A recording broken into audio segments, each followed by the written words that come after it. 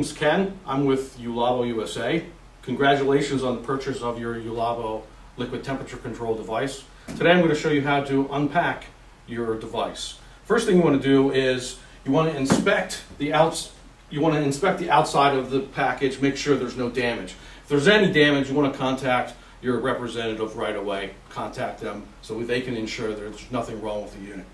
But assuming that everything is okay, which it is, I'm going to start cutting the wire bands here. I want to be careful because they can spring back. There is tension on them, so you just want to be careful with that.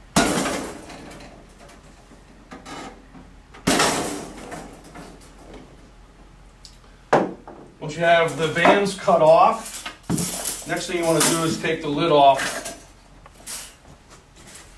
Set these aside.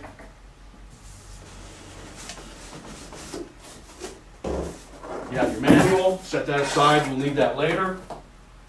And then you just take the foam, the plastic and the foam out. The reason we have this plastic and foam in here is it helps prevent any damage in shipment, and also it just keeps everything nice and neat inside the package.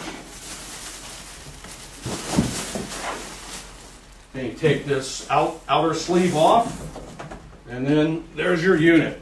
And I have Steve here to help me take the unit out. It's heavy, so you always want to have two people helping.